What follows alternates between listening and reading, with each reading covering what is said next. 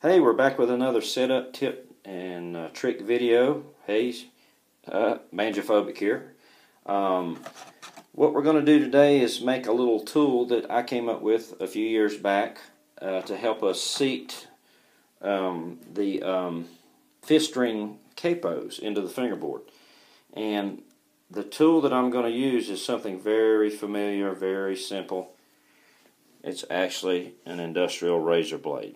I have removed the cap of the blade very carefully with a small screwdriver and a pair of pliers. Now, I don't have to tell you that these blades are very sharp. So if you're going to try this trick and make this little tool, you need to be very careful because these things will cut you very deeply.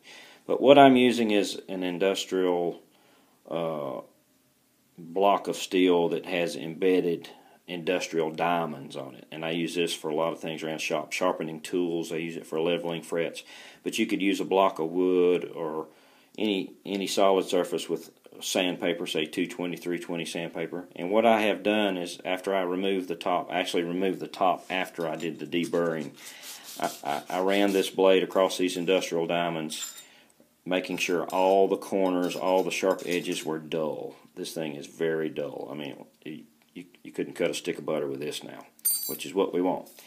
And I used a small screwdriver to work my way underneath that metal cap so that I could remove this sleeve because this is too thick. And this measures out. I used a digital caliper for illustration purposes. I hope you can see that in the video. This is kind of awkward. I'm trying to keep myself in the camera shot. This blade checks out at about 11.5 thousandths. I have seen them go slightly over 12. Sometimes down to 10, but anywhere within the 10 to 12 thousandths range is ideal for seating your fifth string capo spike. And how are we going to do that? Well, you notice I have this thing dull. There are no sharp edges anywhere, but we have this nice little oval hole. What are we going to do with this oval hole? Well, I'm going to pick the iPad up, and we're going to walk our way over to this Gold Star banjo, which I have laying on the workbench. And you see the spikes are already installed, and I've removed the fifth string. I'm going to show you how I use this little tool. This little oval hole is going to go right over and under a capo spike. So you notice there that I can actually take this, and you can, put it over the spike and then pull back a little bit, and you can slide it to the corner if you like, whatever you want. And now I can actually use my tool, which is a fret-filled, I can use a fretting hammer, which is what I use to seat these spikes, and it's filled with shot, so it's a dead blow hammer.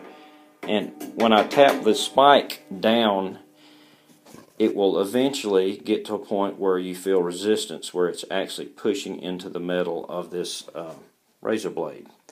And I want just enough clearance so that I can get this under there. This one measured at 11.5 thousandths, so that's about how much space I have. So all of these spikes, I've used this tool, and this tool will last a long time. And let's face it, these razor blades are very cheap. So once you make this tool, if it breaks for whatever reason, or you get the gumption to make another one, you can make hundreds of these very cheaply.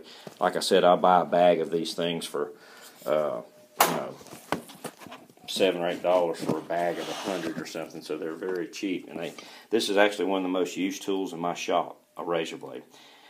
So I just got noticing, for some reason years ago, as I was using this as a scraper or to cut binding or whatever I was using it for, that I just kept noticing that oval hole, and I thought, that's kind of neat. I wonder if that would fit over a spike. And it works really well. But again, be very careful if you decide to do this. Dull the leading edge, the sharp edge of the razor blade first before you ever attempt to move the metal ridge cap. But once you do get it removed, also, even though the other side of the razor blade is not sharpened, I'll still go over it with your sandpaper or your block. Get these sharp corners, anything that looks like it would cut you or stick you, and get it dull. And once you do that, just be very careful you don't stress this metal too much, because it is thin and it will break and cut you if it breaks.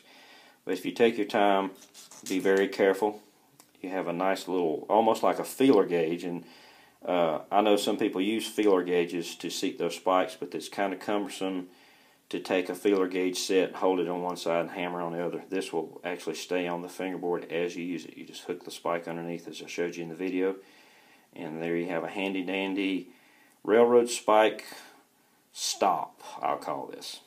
There you go. Hope you enjoyed the video and you get some use out of that tip. We'll see you next time.